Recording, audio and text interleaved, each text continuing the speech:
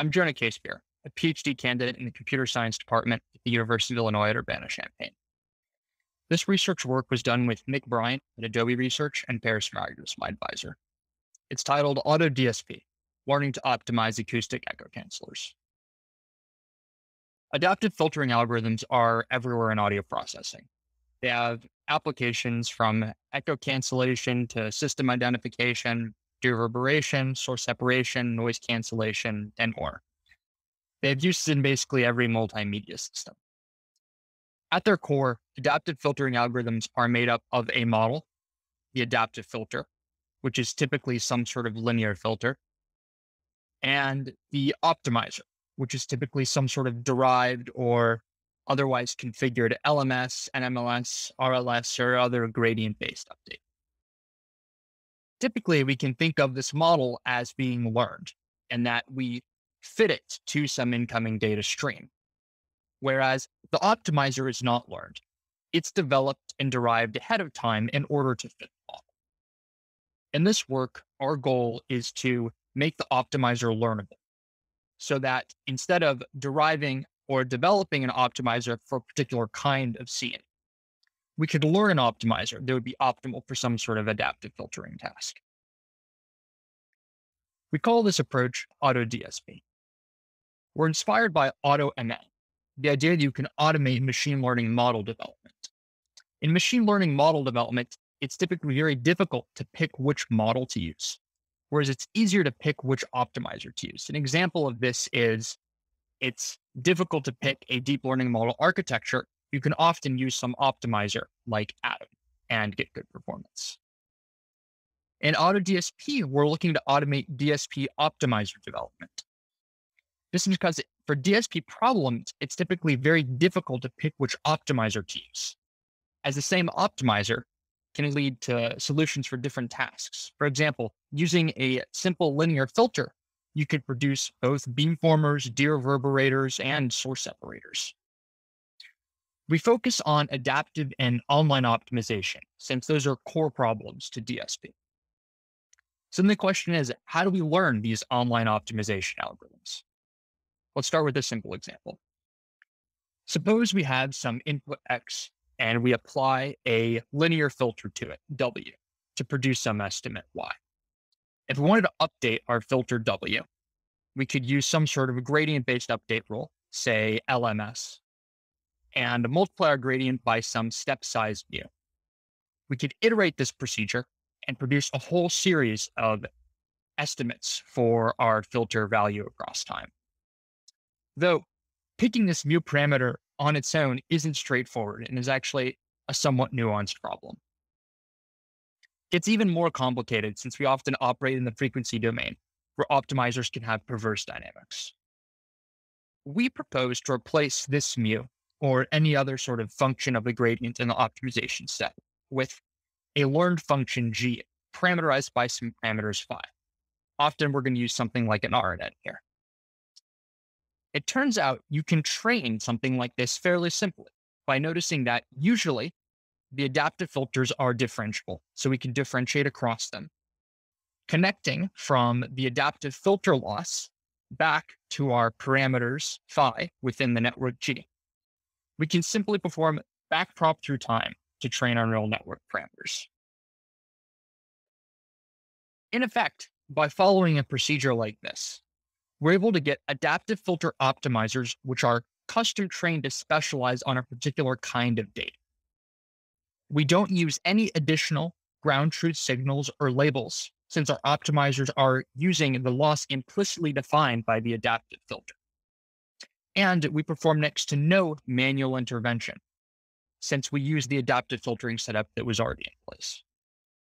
In effect, custom data sets in order to deploy the solution, not needed. Hand-derived gradients in order to get a better optimizer, not required either. And any sort of hand-derived optimizer setup isn't used in this setup either. Going to the particular task that we're going to demo Auto-DSP on, acoustic echo cancellation. In acoustic echo cancellation, we're interested in taking a speaker and a microphone in a room and removing any of the effects of the speaker from that microphone. Typically, that speaker is called the far end, and what we recorded the microphone is called the near end. We're interested in removing the far end echo from the near end. This is usually done with some sort of optimization scheme that fits a filter to mimic that transfer function across time. We're going to benchmark our Auto-DSP solution and try to automatically learn an optimization algorithm for this task. We're going to structure our optimizer to be agnostic of the filter structure. The idea here is that our optimizer is going to operate on each element of the filter independently.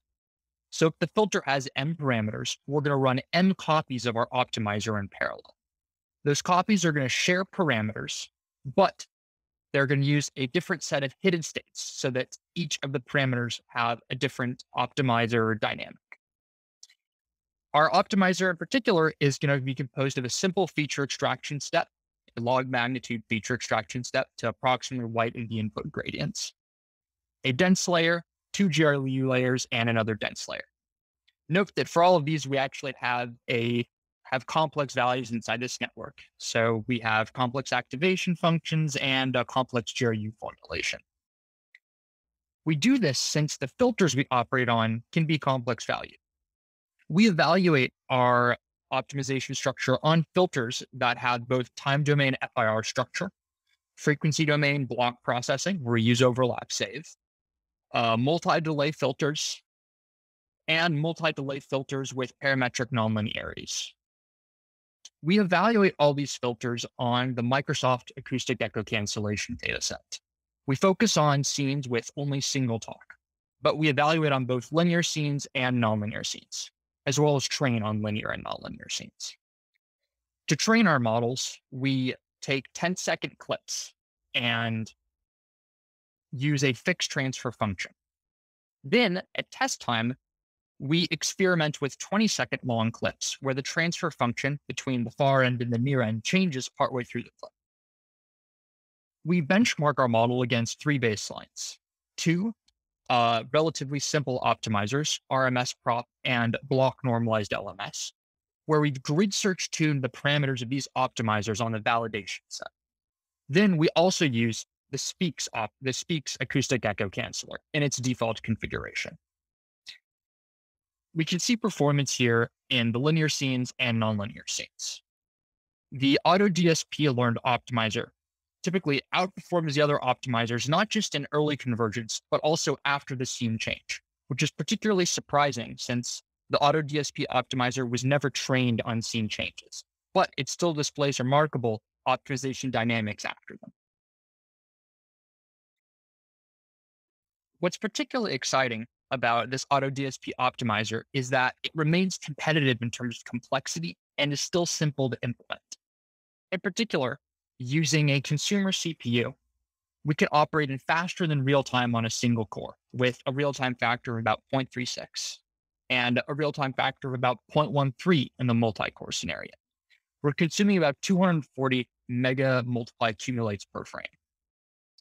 The model's very small. It's less than 120 kilobytes in size using some 15K complex valued parameters. And these numbers are all actually from a pure Python implementation using the JAX framework, which has complex auto differentiation built in, automatic vectorization built in, and just-in-time compilation, and enabled a lot of this research. In effect, what we're proposing here is a way to automatically learn adaptive filter optimizers. We're able to build data-driven update rules, which converge quickly, are robust to scene changes, unencountered in training. They outperform hand-tuned update rules. They work with a near arbitrary filter structure and are extremely computationally efficient.